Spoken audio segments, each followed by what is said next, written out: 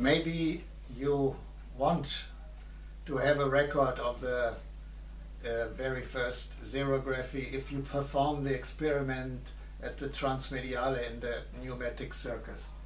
There is a way to perform it without preparing paper with wax, which isn't so difficult because you can use a small tea light in Germany and cover an ordinary piece of paper with a thin layer of wax.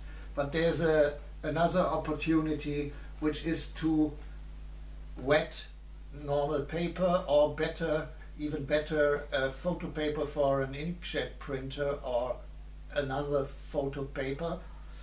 And with this, which is adhesive, you can get some kind of copy, and we will try it now.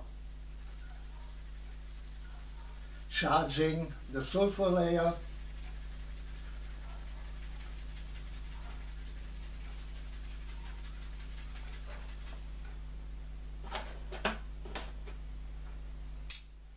putting the slide on it and exposing to the light for 10 to 20 seconds, depends on the humidity, and you have to try it, but 10 to 20, you can't overexpose it because the letters are really dense black.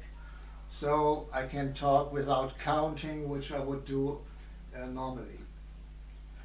So this must be enough, I think. You catch it.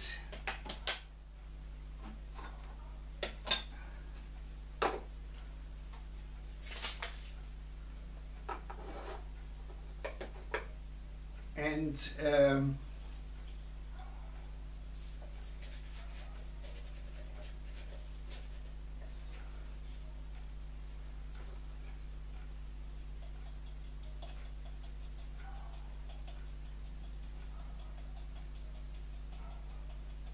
cover it with a thin layer of this rather coarse toner made from black tea.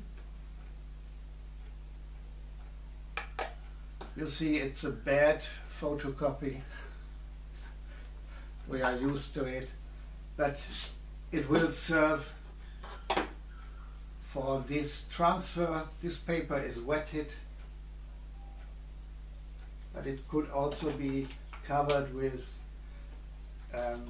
wax. Anyway, the toner I put in the capsule isn't good for transfers.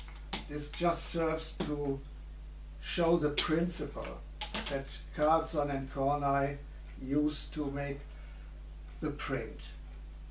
And you see, the wet paper is sticky enough to make a permanent photocopy. If you put some hairspray on it, it won't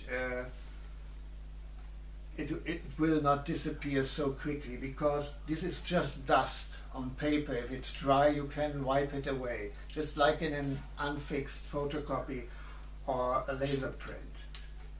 So that's it.